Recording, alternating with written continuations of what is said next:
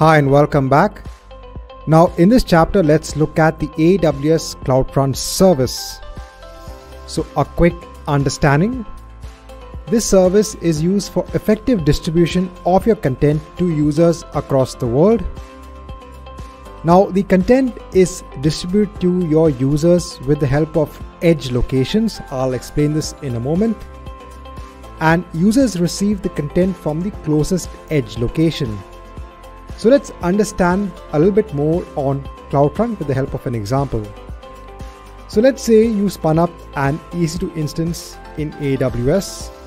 You're hosting a web application on this EC2 instance. And let's say that the EC2 instance has been deployed in the Ohio region. So remember that the EC2 service is a region-specific resource. Now let's say that you want the content to be accessible by users across the world. So let's say that users across the world want to access the web pages on your web application. Now, do you think when all the users across the globe try to access your web application, will they always get the ideal response time or the same response time? Well, no. So only those users who are closest to the Ohio region will actually get the ideal response time. Users who are probably located halfway across the world will not get the same response time. And this is not ideal from maybe your application perspective. So if you want your application to grow in terms of users, in terms of content, obviously you want to ensure that users across the world get a seamless experience when they access your web application. So what you can do is that you can distribute the CloudFront service in front of your EC2 instance. Now, when you deploy a CloudFront distribution, it makes use of something known as edge locations. So again, these are devices, servers, data centers, whatever you can actually correlate them to. They are located across various regions in the world. So similarly to having these data centers to host your AWS resources, you also have these edge locations located across the world. So these are connected to the CloudFront distribution.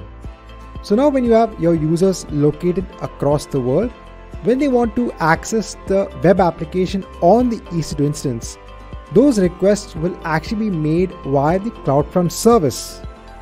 Now the users, instead of actually getting the content from the EC2 instance or the CloudFront distribution, they would ideally get the content from the closest edge location. Now obviously there is a process around this and I'll explain this in a moment, but what happens is that this kind of saves the round trip of the content being taken from the EC2 instance to your users.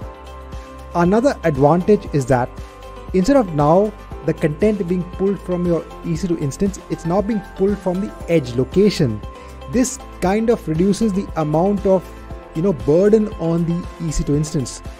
So you will see a better performance on your EC2 instance because not all of the requests will actually flow from the EC2 instance.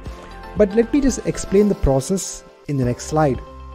So now when a user tries to access a web page in your application, that request will first be routed to the nearest edge location, so to the nearest device. Now if the web content is in the cache, so the edge location has a cache, if it is in the cache, that data is sent back to the user. Now remember that initially all the content will be on the web server on your EC2 instance. It will not be present on the edge location, it's only on demand. So when the first user makes a request to that web content, a specific web page, if it is not in the edge location, obviously the edge location has to make a request to your origin. Your origin in this case is the EC2 instance. So it will make a request to the instance for the first time to get that web page which has been requested by the user. And as soon as the first bytes are received from the origin to the edge server, then the content gets relayed on to the user. So maybe the first user who accesses the web page might not get the ideal response time. but then the data gets cached for further use. So subsequent users who make a request to the same web page for the application from the same closest location will now get the content from the edge server. So the request will not now go to the origin, it will be from the edge location closest to the user. And this is how you can actually have a seamless experience when it comes to delivering web content all across the world. Now this is good when you have thousands or even millions of users who are accessing your web application. In such a case, if you have users across the world, it is always beneficial to have a CloudFront distribution to distribute your request.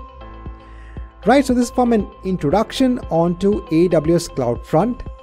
Let's go on to the next chapter, in which we will see a lab on how we can work with the AWS CloudFront service. For more details, check the link in the description. Learn with Whizlabs. Success certified.